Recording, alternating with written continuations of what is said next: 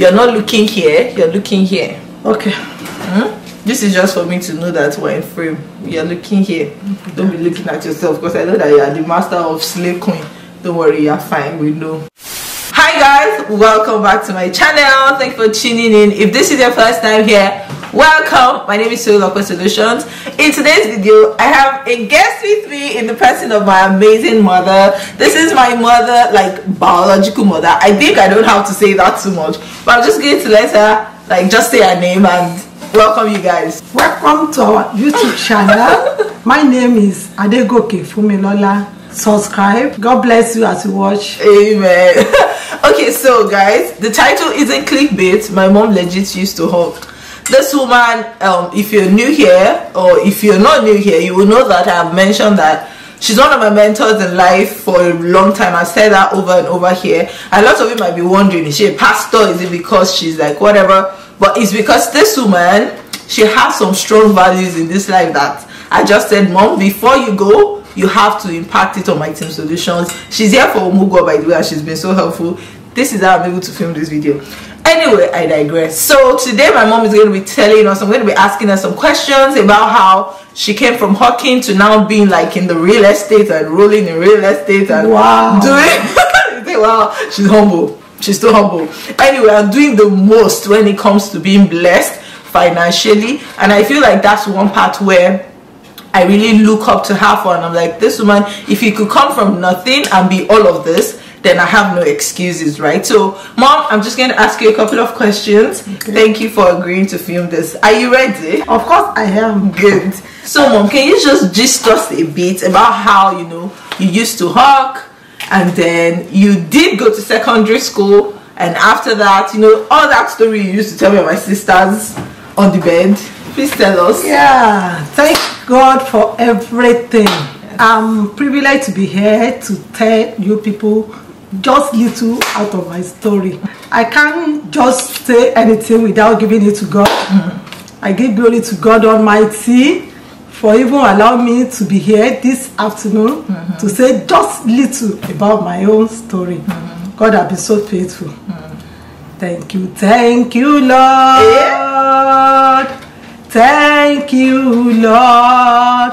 Thank you, Lord, for everything you have done. Thank you, Lord. God has been so good to me. I came from a very poor family. We are not rich in our family, but God has been so faithful to me. He brought me from nowhere to somewhere.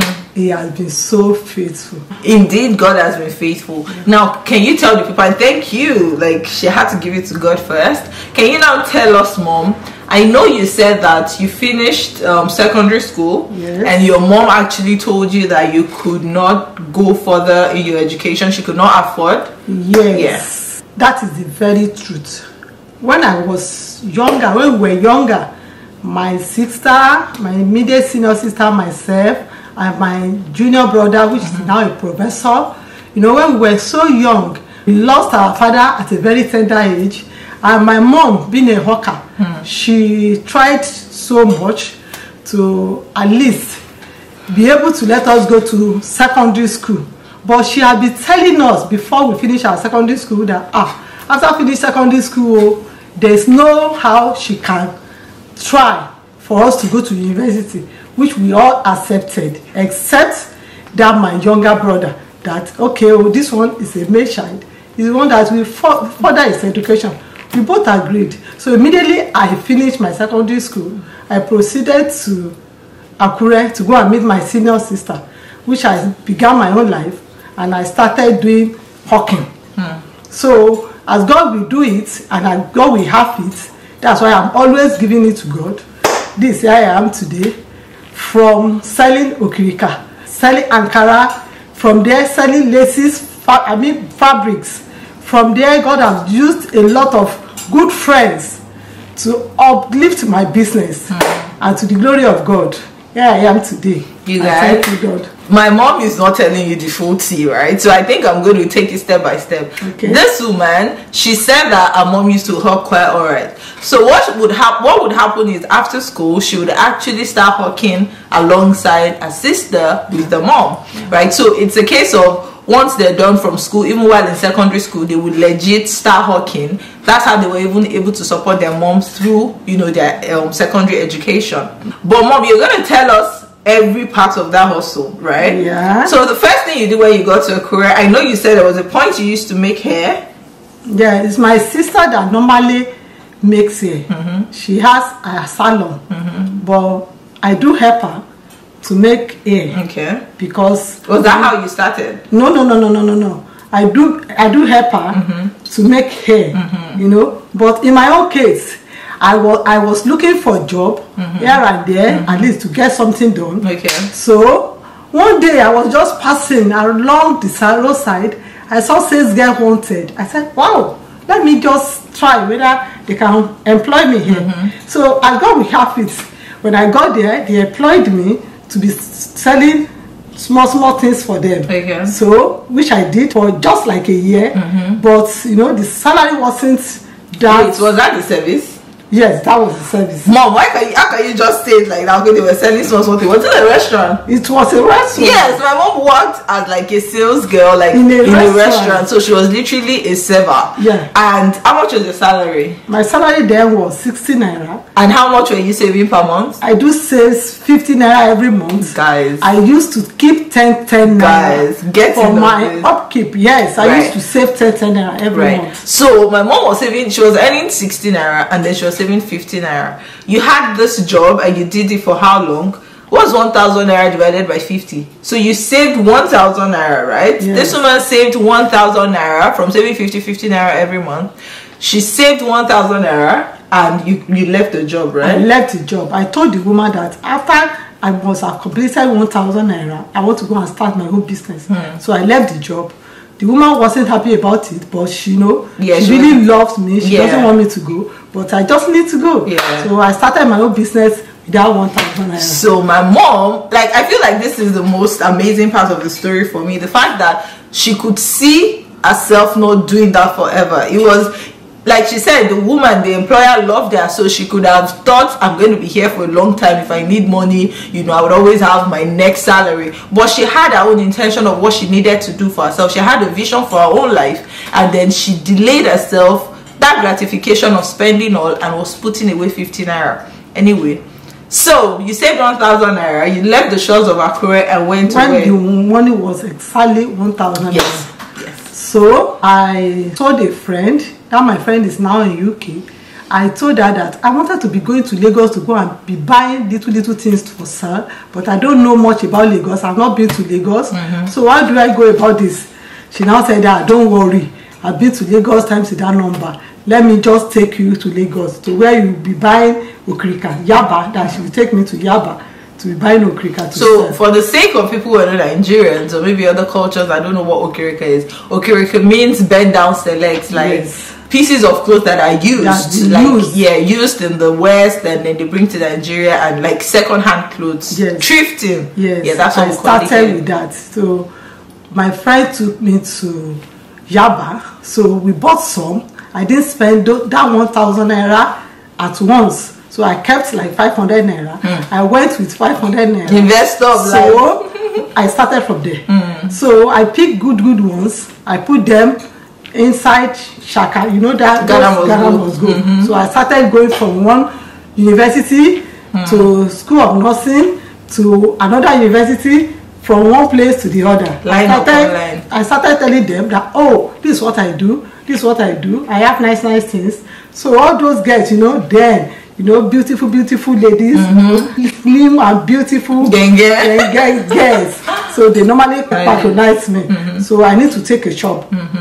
I couldn't afford the whole shop, so I was sharing shop with a friend that is selling provisions. You know, so the two of us are paying for that rent. So I was selling my own on one side, she was selling her own at one side. Okay, mom, so let me cut you there. I'm going to call my mom here because the part of this story is, you know how she was going. I mean, she was a young lady in her what, late 20s. Were you 20 yet? So no, I started my own when I was 20. Okay, yeah, so she was like 20, early 20s.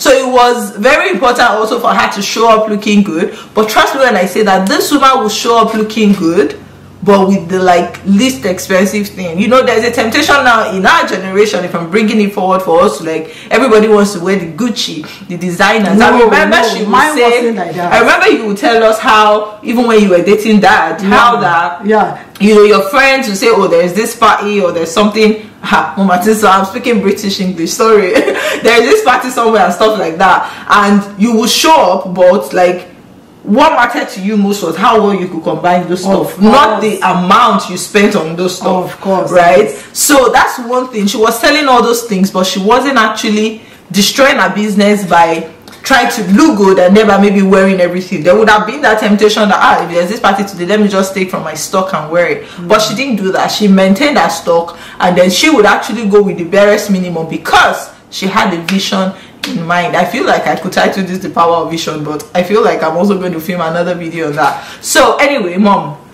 so you took a shop. Long story short, you started turning your money over. Things started expanding for you, and then there was a time that you had to take the whole shop, right? You bought it over from your friend, isn't it? Before I bought that shop, it wasn't the one that my friend and I was using. Okay. Before I bought that shop, you know, your daddy came along the line. Okay. That, you know, he likes me, so we started dating. So I was still selling what I'm selling. So along the line, my husband to be now said, I mean, at the time, yeah, that time said, I don't like this type of business you are doing. That maybe you need to change it. So far we are getting married, and I said, no problem. So far it's what you want, that it will support me. Okay. So I now said, okay, no problem. Thank you for that. I now left that lady in that shop. So I went to another shop, which I took the old shop at this time. Okay. When I took the old shop at this time, so I started selling clothes like Ankara, cut and sew. So there was an upgrade from thrifting, from that to second hand to like fabrics, literally, but the lower grade fabrics now, which is cut and sew, Ankara, all those small sample materials and Ankara and small things. That was where I started my own business when I took a bigger shop. Are you getting what I'm saying now? So from there, all those okrika and the leftover everything, I just called one man from the inside, because I sell inside market. I just called a man, an Igbo man, to come and take everything to come and collect everything at a ridiculous price. So which I did. I sold for him. I collected all my money. So I joined it with that one, with the little that my husband could give me then. So that is how God transformed my life, and I started selling. Before you know it, all those guys that had been patronizing me in little ways, they started increasing, coming again, bringing my friends, bring other friends, you know, like that. The business was expanding. Before I could know it, God has... You became Fumain. God has Fumain of the whole network. God has done beyond my expectations. Guys, don't sleep on this woman. When I come here and I say, I did fabric business, if you guys know that I did a bit of fabric business in Lagos, it's because my mom has been in this business for over 32 years. But 35, not 32. 35, I'm sorry. Yeah, fabric mogul, I'm sorry. And they call that Oyibo Alasho. Anyway, so, from that little beginning, you guys can really see the trajectory of how this woman literally changed her life. Yes, God did it, but she had to put in the work. So, mom, from getting a shop of your own and all of that, you ended up getting several shops. Because I remember there was a time that I was in primary school, you had like several shops around the market. Of course. There was a time, 4 or 5 shops. Exactly. Yes. She had branches, so to speak. You had people working for you, and in the home front too. Yeah, in the home front, you were pulling your weight. Like, oh my God, let me not go into details, but this woman just literally transformed her finances, her life, by putting in the work. So, mom, I'm going to ask you. Excuse me, that's why I give it to God. And, you know, there's no how you can do something in this life without the help of God and few people around you. I give it to some of my friends that are very, very good. You know, they do patronize me. Even when they get to the top places, they still remember me. And that, oh, when I don't have anything, you were giving them on credit. Is it same woman that normally gives me on credit? Is it same friend that normally clothes me? I can never leave this woman. So they added value to my life. So I like that. I feel like there's something in there, and that's the power of not looking down on people, right? But so that leads me to the next couple of questions I'm going to ask you. What are some of the values you can say helped you? And I feel like I know a lot of these things. These are some of the things I'm literally practicing. Exactly what we want to hear. I thank God that I'm very, very, very loyal person. Number one, a loyal to the core. I don't know how to play zigzag roles in anything I do. Yeah, you're straightforward. And I'm a very straightforward woman, and I'm very humble. Oh, my mom is humble, and it doesn't have to do with age, because I respect people a lot, guys. Because it's what you give, you take. No joke. This woman is the queen of humility. Like, I can't even tell you how. And you've impacted that in me a lot. Like, I can't tell you how much humility has actually opened doors for her. The fact that she doesn't look down people, and you know how some people literally have something, and before you even push through, they start announcing it. This woman, she might have like loads of cash in her account, and you have no clue, because she just you know, I will thank God. So I feel like humility is very important. So that's a very important thing I feel like has helped you. What else? You also spoke about loyalty. Being straightforward. Being straightforward is important. Excuse me, because it's anything you do in life is always good to be straightforward. I could remember a time that I was selling something for one woman. The woman overpaid me with 400,000. Oh wow. It's a lot of money. And I looked at my account. I said, wow, this money was much, but it doesn't belong to me. So I went to the woman. I said, Mom, the money you paid was over 400,000 naira. She now said, what? I said, okay, Mommy, let's do the calculation. When we did, it was over 400,000 naira, which I returned to her. She now said, wow, so this your type is still existing.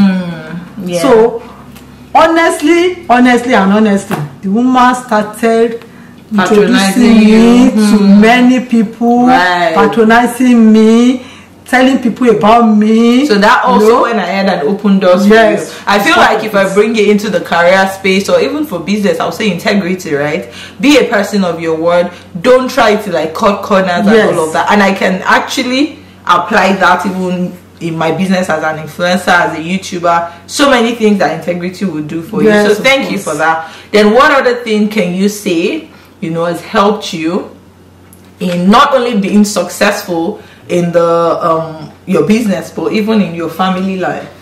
What I can say is that it's good to be very hardworking. Laziness is a bad idea. I like that. Perish the idea. Laziness is a very bad idea, because I could remember then by 4 a.m. I need to leave my house to go to Lagos. I will get to Lagos at exactly 8 a.m. I will get to Balogun Market by exactly 8:30 a.m. And we need to come back that day, you know. Like, you know, like I told you, it was a day that I came from Lagos, that I gave back to you. Guys, I think I shared a bit of my Insta story before. This woman was pregnant with me, went to Lagos a day before she actually gave it to me. People were looking at her in the market like, woman, what are you doing? Do you want? So immediately I got home, not quite 1 hour. You went into labor. I went into labor, and before the day break, you had me. I am not here to glorify like work till you die or bend your back for work and all of that, but guys, hard work goes a long way.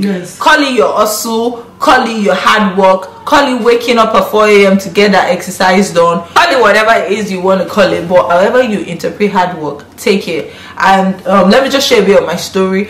All through my 20s, mostly through my 20s, I worked in the bank. And I remember one day that I was in my credit school waking up at 5 a.m. and stuff, my mom actually told me that there is a day you're going to look back and tell the story. People would think you landed where you landed, but I'm going to remind you that you've been working hard for a long time, right? So my point is, and I feel like this has to also do with delayed gratification, the fact that you think of the future and you deprive yourself of the pleasures of now because you're really invested into your future. The Bible says, make haste when the sun shines. Amen. Actually, that makes sense. So I feel like delayed gratification, hard work, you said so many things here and I'm even getting pumped.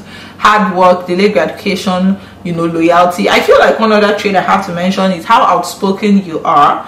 I followed my mom to one of our suppliers one time in Lagos, and when the elevator and this woman literally broke the silence with a bunch of strangers, and she broke the silence and started talking to them, and before you knew it, she was exchanging a complimentary card. And I'm like, woman, and she's like, this is how I meet people. I have nothing to lose. They either say yes or say no. So I feel like that being outspoken or being your own marketer, maybe that's how I put it, like being your own driving force, speaking about yourself, believing in yourself. Of course. You know, I told you earlier, even when I'm going to party, if I want to go to party, maybe party that big people will be there, with my complimentary card in my bag, I'll just take a copy of it. I'll look for someone that I know, this one is looking good. Looking good. Maybe she will patronize me or not. I wouldn't mind, but I will make sure I give my card to her. Please, ma, I sell fabric. Yeah. I have nice things. Even the way I dress. You know the way you dress, you'll be addressed. Yeah. You look at me that, oh, what do you do? I sell fabric. Yeah. This is my shop number. Yeah. This is my complimentary card. Before I know it, they will patronize me. Thank you, mom, and that is so good. I feel like that one, I need help in that area. Like, I'm not, I'm very outspoken. Like, I feel like on stage, you know, behind the camera, but when it comes to one-on-one interaction, I'm like, okay, you want to keep it to yourself. But anyway, Waleni. What is what doing at all? It's what doing well. No, you're right. It's what I'm telling you. Okay. So let people know what to do. You don't have anything to lose. It's either they want to patronize or they want to go. Because your best friend may decide not to patronize you. And the one you don't know at all, you say, oh, I just like this woman, I just like this lady. I mean, that is so true. Even in my life as a YouTuber, it's strangers that root for you. Of course. People you don't know are the ones that root for you the most. Yeah. Anyway, having said that, thank you guys. Mom has been so helpful, and I hope that you've learned a thing or two or more. I personally even have learned so much more. But mom, do you have any closing words? Single ladies, married ladies, everybody here, you know, watching. If I want to say something, I'll just say my little advice for both single, married or married is that, number one, you need to be patient in whatever we are doing. Number one, patience goes a long way, and you need to cultivate the habit of not spending too much because of tomorrow. Are you getting it? You need to left the group chat. You need to have the habit of saving for your own. To me, my own is different from our own. Because if you have your own, it is very easy for you to take out of it, spend out of it when you get there. And me, eventually when you get there, nobody can query you. Are you getting me? Because nobody knows where you can meet yourself at the end of everything in this life. You always pray for good life, good pleasure, good husband, good home, which God will give every one of us our good desires and our children's good desires in the mighty name of Jesus Christ. But whenever you find yourself in this life, you need to at least have your own. Like, you're just not a liability to someone. You would always be independent, right? And this is not an ignorant statement. There are people who are in phases of life where they actually cannot do much with themselves right now. But don't now sit there and say, for the rest of my life I'm just going to be here chilling. You know, I feel like that power of vision is very important, right? Of course, yes. And there's no how you can give everything to yourself. You know, there's no how you say, oh, all the roads are smooth every time. No, you know, at times they are bumping. But you need to manage in between. When the thing is good, you manage, and when the thing is good, the other side you manage. So at the end of everything, everything will work over balance, better for your own good. Amen. In Jesus' Amen. Thank you so much, Mom. It's been amazing having you here. Thank you for sharing. Welcome. I was so blessed. Three Solutions, let me know if you enjoyed this video. I feel like I'm already thinking about my life. Obviously, she's my mom. Thank you for watching. Please like, subscribe, and comment. Hey, share. Love you. Bye, guys. Bye for now. Back to my channel. You know that this will be in the bloopers, right? Hi guys, welcome back to our channel. It's a family channel. Anyway, please have prayer by 4. Please